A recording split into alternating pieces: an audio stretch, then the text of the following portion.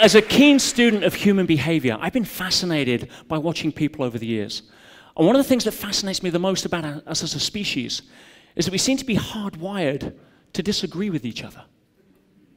You know, whether it's the social taboos of religion or politics, every one of us has an opinion that we seem to defend. Yet I think one of the things we can all agree on is that we're living in a time in human history that is absolutely unprecedented. A time that not even our ancestors could have dreamed about in their wildest dreams. I mean, think about that. How many of our ancestors looked up at a cloud and wondered what it would be like to see life from the other side? What would the pharaohs of Egypt given 5,000 years ago to be able to step onto a machine and be the other side of the world in hours? Wow, kingdoms. Yet the reality is, for many of our ancestors, they gave a precious gift.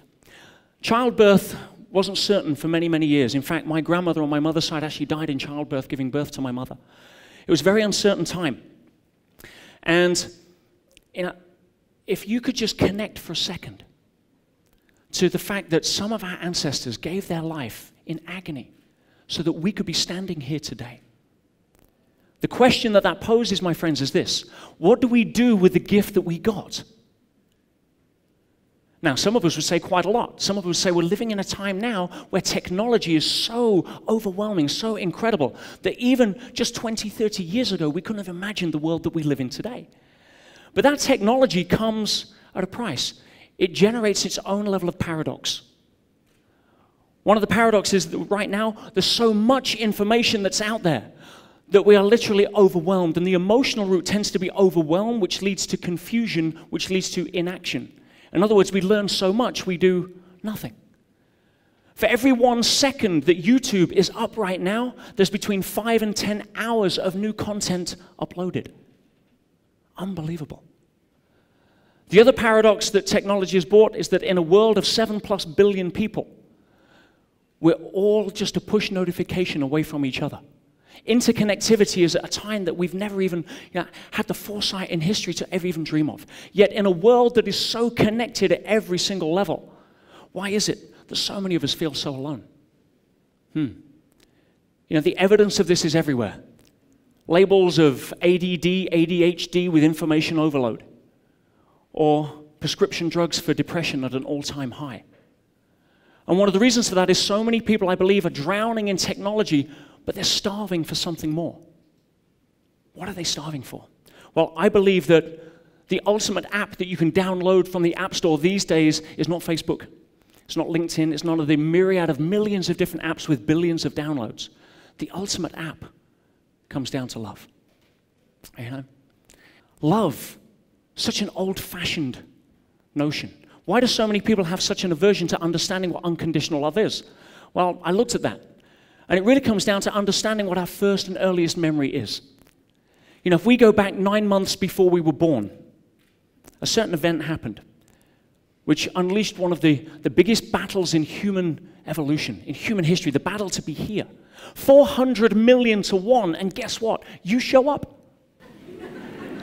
In a battle that was in the dark and uphill. Why did you want to be here so badly?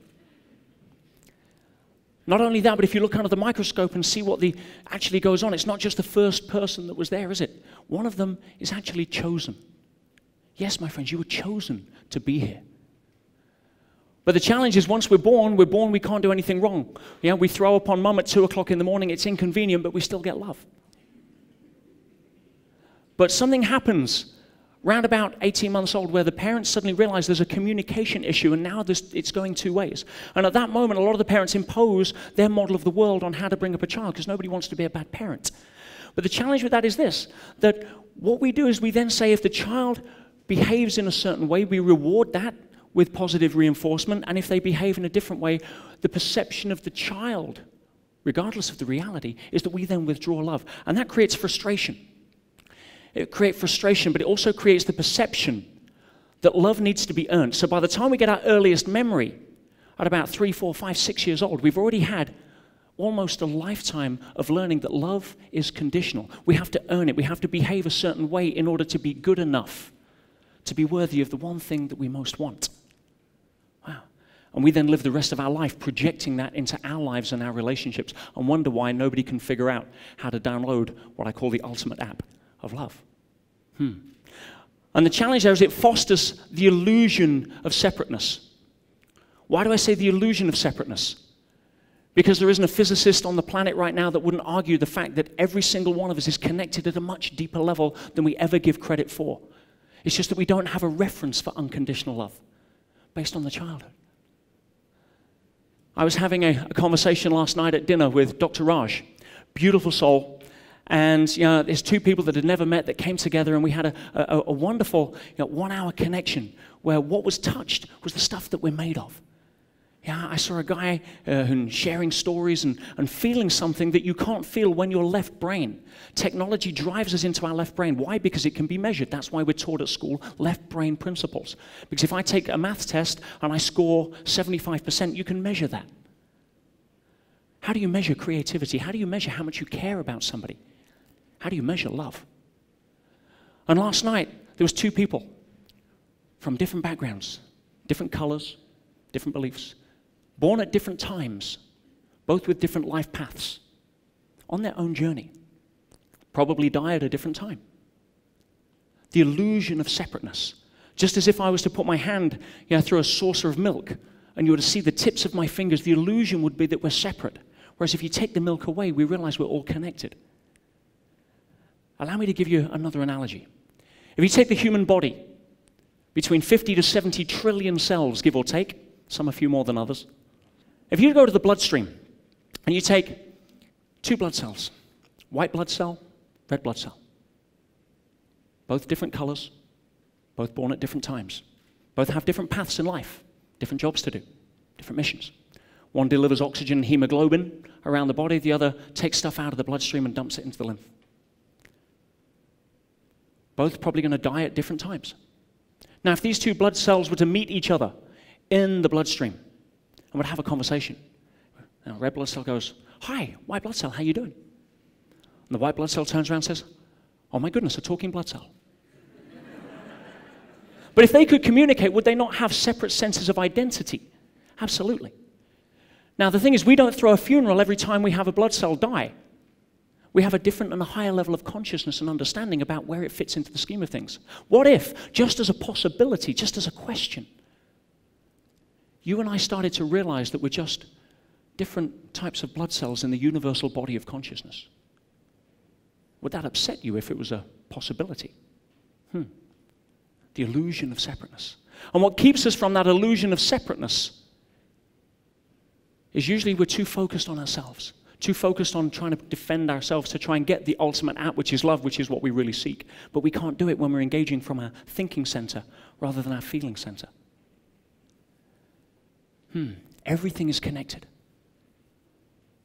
Now, how do you move forward in life to be able to live from that place rather than get swamped by the overwhelm? Well, sometimes it takes tragedy. Sometimes it takes a significant emotional event. September the 11th, 2001. Many of us remember where we were on that day. Just notice your emotional connection to the date itself. I myself was in Hawaii at the time on a seminar with Tony Robbins. I was part of the leadership team, and we were facilitating a 9-day event called Life Mastery. And what happened at about 2 o'clock in the morning local time, so we woke up to that news.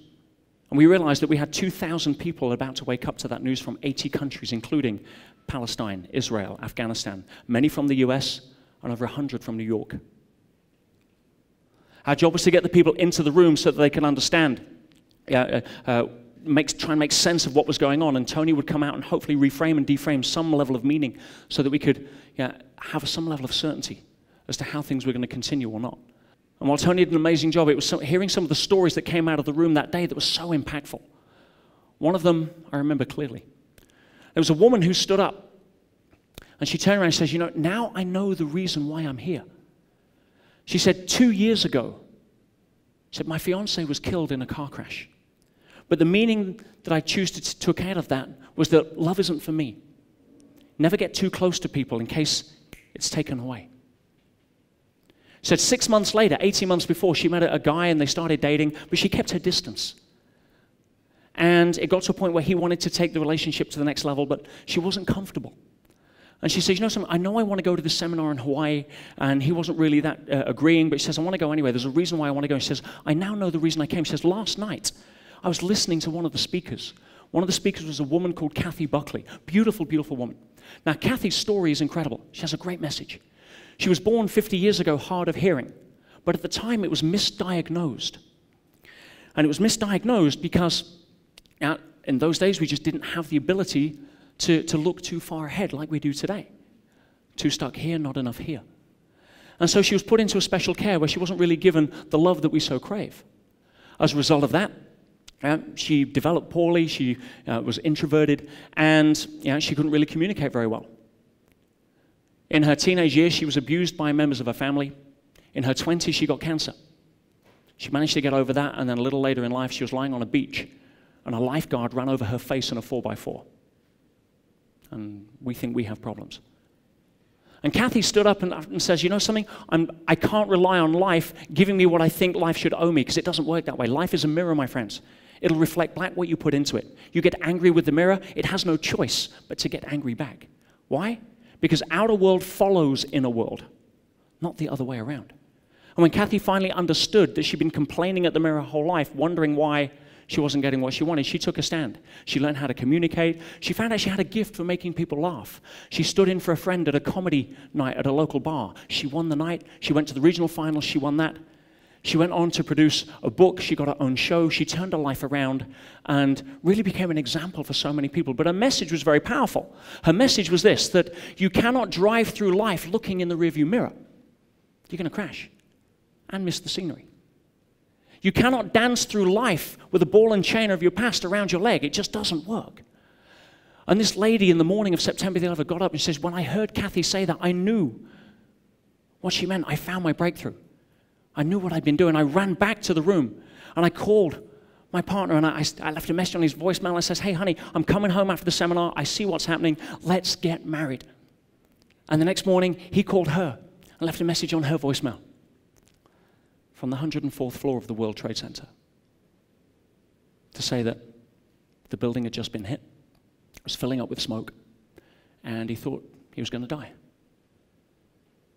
But he didn't care if he was going to die, because having listened to her message, if that's what it took to get to the place in his life where he could feel like that, he'd die a happy man. Now, I listened to that voicemail.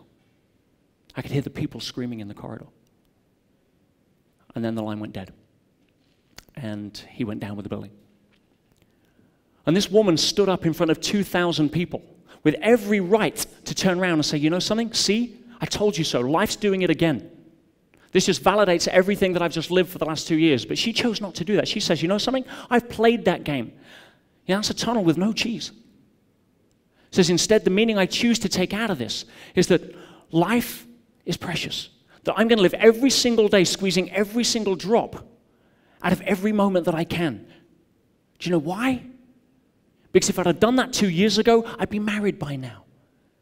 And she inspired me and 2,000 other people to step up and live from a place over the next 9 days of that seminar with more passion, more commitment to playing full out, more commitment to serving and communicating with each other than we could ever have done. And people say to me, you know, where were you on 9/11? I tell them the story. I also say that out of all of the growth that happened through that experience, out of all of the lessons that we took, all of the transformation that we saw, to this day, 9/11 was probably one of the most incredible, amazing, and uplifting and inspiring days I've ever had the privilege of being able to live. But the message was clear.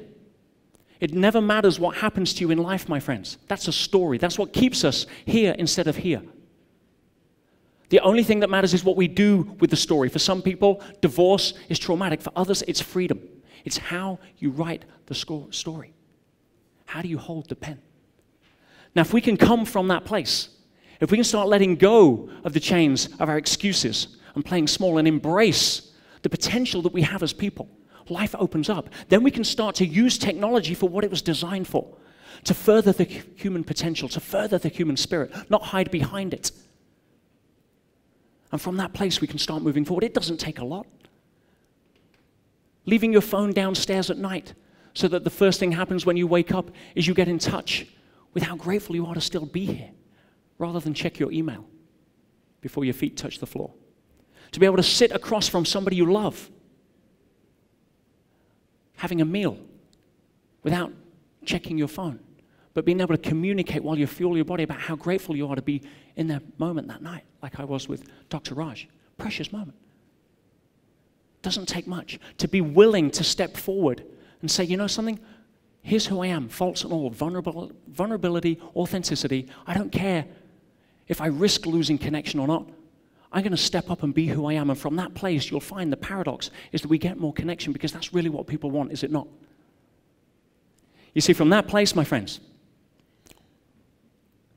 from that place, we can start the next journey of human transformation. We can soar to the daring heights of the next epoch of human development through heart, not just technology. And with that, we can move forward unshackled from the stories of the past. With that, we can leave a legacy that our ancestors can be proud of. And that, my friends, is an idea worth spreading. Thank you.